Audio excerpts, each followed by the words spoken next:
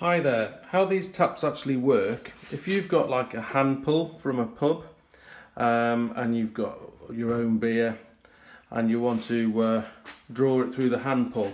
Now obviously pubs connect them to barrels, but people like myself and yourself maybe just have a small box. This is an 18-pint box of beer from Slater's Brewery.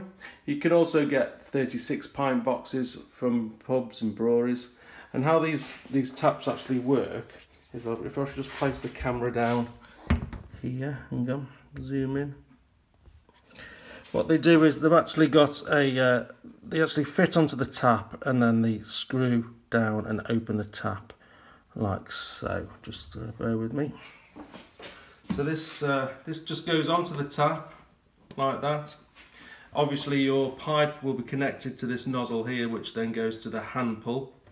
And you do is you twist that, which opens the tap.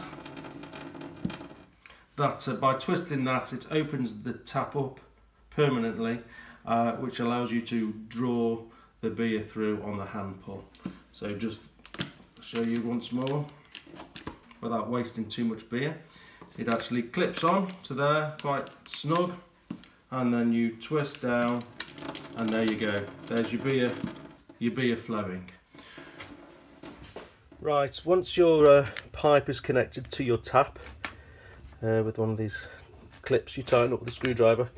Once that's tied onto the tap, you turn it on, and then the beer then will flow through your pipe and to your hand pull. Excuse the mess, my bar's in the garage.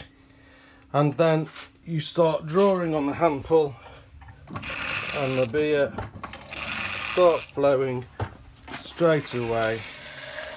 Obviously you don't pour it like that, straight into your glass. And basically that's how these little taps work.